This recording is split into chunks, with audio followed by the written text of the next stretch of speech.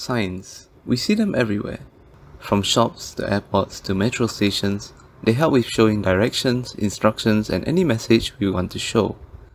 The usage of signs dates back many centuries, with the concept of visual signage believed by historians to have started with the ancient Egyptians, Romans, and Greeks. The process of making a sign begins with a log, which is first debugged before being turned into wood. An overhead crane lowers a log into the sawing machine, where it is attached to a rotary axis that spins it around at high speed. The saws at the side of the machine then trim off the bark of the log, creating stripped wood. Once the bark has been trimmed off, saws at the bottom of the machine cut the stripped wood into smaller blocks for the next stage of processing.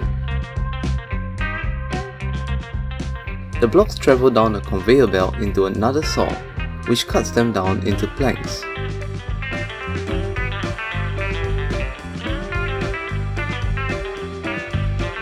The planks are then collected and sent to another part of the factory, where they will be turned into sticks and sign plates respectively.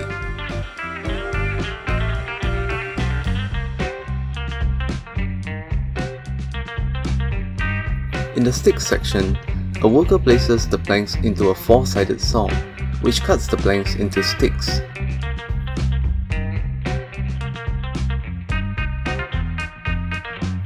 In the sign plate section, a worker places the planks onto a different saw, which cuts them into sign plates.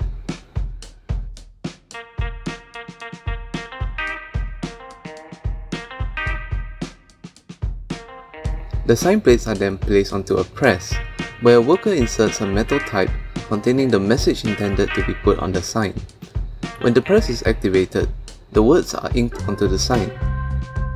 These sign plates can be used as is, or attached to a stand to make a standing sign.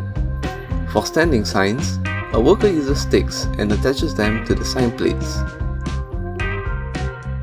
Finally, the signs are put onto a conveyor belt and packed into boxes by mechanical arms.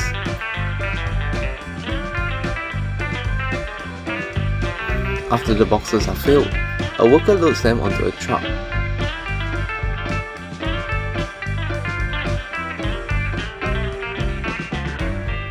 These signs will then be sent out to different places to leave their mark on the world.